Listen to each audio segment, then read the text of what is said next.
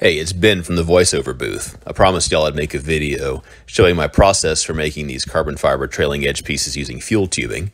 This isn't my technique, but works really well and it's fairly easy.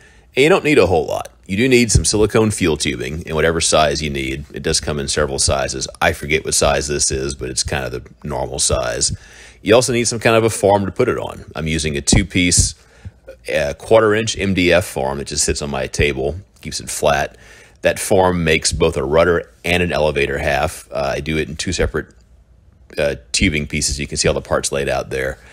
But really, whatever form you can figure out to make it work, didn't really matter that much. So using silicone tubing is important. The resin won't stick to the silicone, so it pops off the mold really easily, and your part will come out. To prep, I've got a guitar string, or any kind of really small wire with a hook bent into it that I pass through the tube, and then I cut a doubled length of fishing line, a little longer than the tubing. Then you push the string through the tubing, use a little hook to grab on to that doubled up line and pull it through, which will leave a loop of that fishing line sticking out of one end and the tail that you can pull through sticking out of the other end. Next thing to do, I've got the toes cut already. We'll talk about that in a bit. But I mix up the epoxy. I use West Systems epoxy for pretty much everything. This is 105 and 205. Doesn't take that long to do, so the 205 hardener gives me plenty of time. I usually use a taller cup. I'm using a shallow cup here because it helps me wet out the toe. I'm sure those of you that work on carbon fiber all the time have better ways to wet out toe, but I just use my fingers. And I've been using a little syringe to squirt some resin into the tubing beforehand, just to kind of make sure everybody gets a lot of resin on them. I stick a little bit in, maybe 2 or 3 inches worth of the tubing gets filled up from the end we're going to start with. Now I'm using 3K toe here with 10 strands total, seem to fill up the tubing the best. There's only 5 strands in my hand, but they're double length because we're going to have to loop it through the guitar string.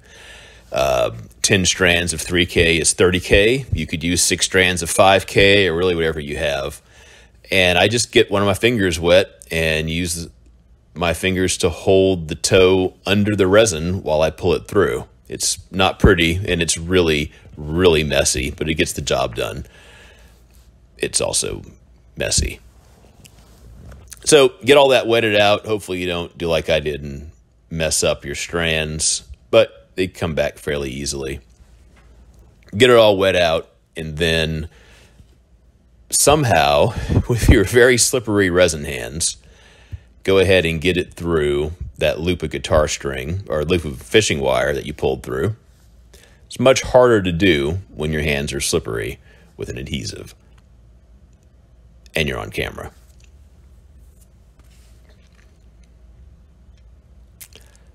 Come on, Ben. For an adhesive, epoxy is awfully slippery whenever it's wet. There you go. So get that package of toe through the loop of through the loop of fishing line. Make sure your toes are pretty well even and pull it through. I use a fairly even pressure, not a whole lot. I haven't had any problems with the toe tearing in this process. And you're going to squeeze out some resin as you do it, and that resin you squirted in is going to start dripping all over your floor just like it is there. This is a messy process. I've got my bench covered up. I probably could have covered up some more. But once you get it all pulled through, pull the string out. You don't need that anymore. And then I'll wipe it down. That MDF mold hasn't been treated anyway. There's no wax or release or tape or anything on it. And while the tubing won't stick to it, it's best to just kind of minimize the amount of resin you've got out causing any kind of foolishness. I'll go ahead and fast forward the rest of this because it looks kind of like it just did, but with a much longer piece. Those are the 5 strands of double length toe for the rudder. Decided to try to make the rudder all in one piece. It worked out really easier than I thought. I thought it'd be harder to pull through because it was longer, but it really pulled through just as easily as anything else. Wipe it up real good, take a glove off and just trim the ends. The tubing won't stick, but those little tag ends coming out of the tubing certainly will. Lay it down real good, pack it in, make sure it's set and flat, and I use some cans overnight to flatten it. Here we are the next day. Takes a little whack to get the mold out, but nothing too bad.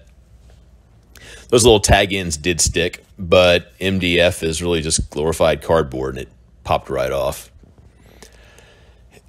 In this one, this is the end of the molding, and so I'm cutting the tubing off. I also didn't want to try unmolding that rudder by pulling it. That's a lot of tubing. So what I'll do is I'll cut the tubing not all the way through, just most of the way through. I don't want to nick the part. And then when I get to the end, I'll go ahead and cut all the way through. The ends are going to get cut off anyway, so if I nick it, it doesn't really matter. And then when I'm done with that, the tubing just peels off kind of magically.